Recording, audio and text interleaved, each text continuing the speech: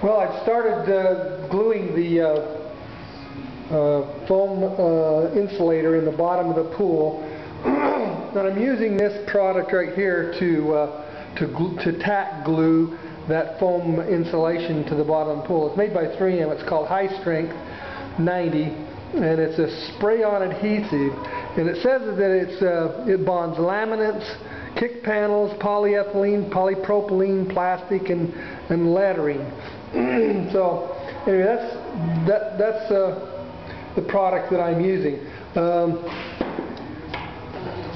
This is the product that was sent by Endless Pool with the new liner that I had purchased.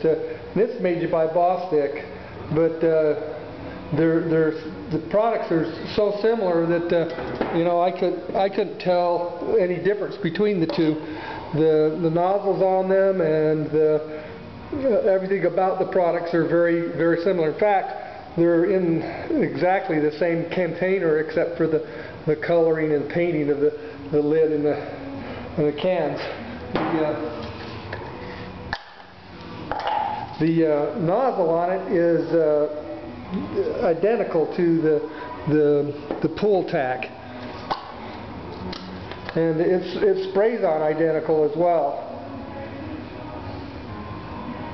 So anyway, it's fairly pricey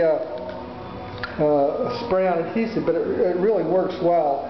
They're about $14 a can for this stuff, and but it does go quite a long ways in square footage. So hopefully I won't have to use all the cans that I purchased. I can take some of those back. But since it is the Christmas weekend, I wanted to purchase enough of the spray adhesive that I would have enough to do the job, and I can take back whatever I don't use. So I think that's the best way to do things.